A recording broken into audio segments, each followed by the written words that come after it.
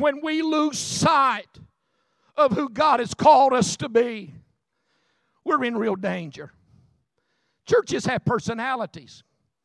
I believe more than that. Churches have positions in God. There are callings. There are gifts placed on a church. We're not all alike.